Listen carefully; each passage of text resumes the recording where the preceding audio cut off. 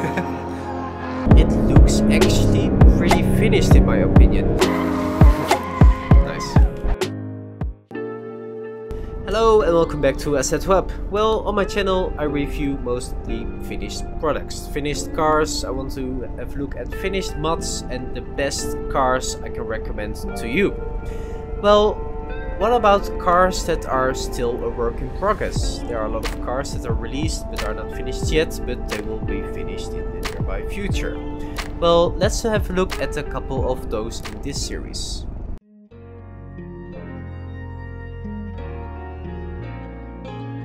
Let's start off with this car. This is the 2021 Maserati MC20. It is a gorgeous car. This mod is produced by Ghost. It's like Ghost without a H. So the Ghost. Anyway, it's I will link his Patreon in the description. So okay. But from the outside, it's a beautiful car. It's a gorgeous car in real life.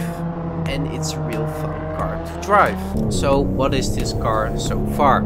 Well, this is the 0.1 version. So it's, when you look at a 0.1 version, it's nowhere near for a finished product. This car, however, it looks actually pretty finished in my opinion. It's a, from the outside, it's a gorgeous car. Actually, in real life, I think it's a gorgeous car as well. And it's just, it's a pretty fun car to drive. I thought it was a sports car at first when it came out, because it looks pretty small actually, and it has only a twin turbo 3-liter V6. But don't get yourself fooled, it produces over 600 horsepower and has almost 700 Newton meters of torque. So that is quite impressive actually. Then 0 to 60 miles per hour or 0 to 100 kilometers per hour actually goes in 2.9 seconds, which is insanely quick. So that is the whole recipe to a supercar in my opinion. Then this mod, as I said before, let's have a look at unfinished products. Well, unfinished, don't take it the wrong way. There of course are products that are being made right now, or mods that are being currently made. From the outside, as I said before, I think from the outside this is pretty well done and finished already. However, from the inside there is still a lot of work to be done. When you look closely to the interior and especially to the gauges, when the sun shines into the car you see the light indicators, which is quite strange, but I would say that's an easy fix anyway. And you can't really see the screens. Maybe it's my setting as I have it now, but I did try it in a couple of different other scenarios and it's really hard to see the screen because it's a digital screen. It's not a real cluster anymore, but it's a complete digital screen, which in real life looks really nice actually. Not my favorite. I prefer the old school clusters, the old school clusters as I said, but this one is all digital and it does look really pretty actually. But you can't actually see it, so it's nice that you actually can see the kilometers per hour and the gear you are in.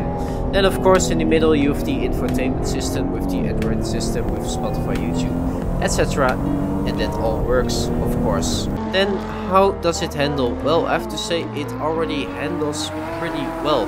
You can easily drift it because it is a rear wheel drive, of course, sorry.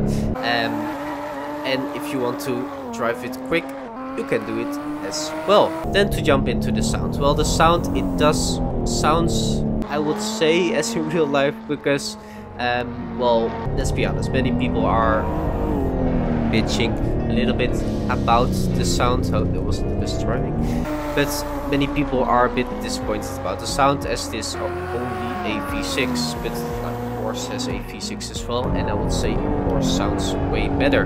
Not the comparison I wanted to make, but here we are. The sound, then again, it does sound as in real life. In my opinion, it sounds a bit boring. There's just not much going on. The only thing which is nice is the turbochargers. Yes, it is a twin turbocharged, of course. Well, it is twin turbocharged, of course, and you can hear them actually pretty well.